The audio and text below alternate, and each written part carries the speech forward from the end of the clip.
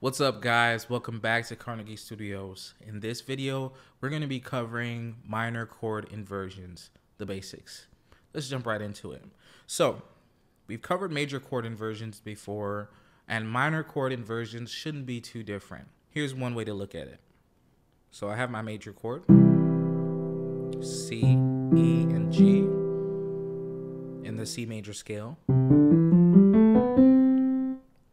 1, 3, 5. That's a C major chord.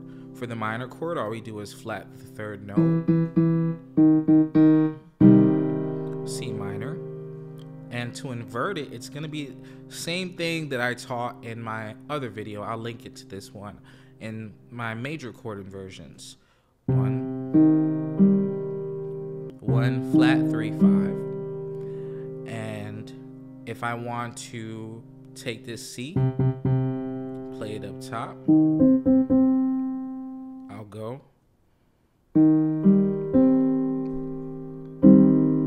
That is first inversion.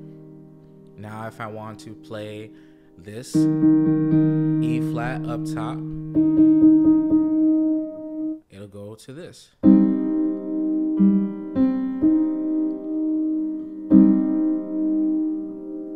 That's second inversion.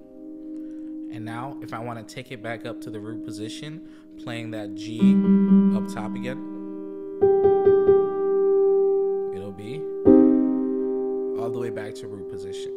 So going back to root position down here, I start with C, E flat, G. I want to play the C up top, so I'm going to go E flat, G, C. I want to play this E flat up top. It's also known as D sharp. So I'll take this up. That's second inversion.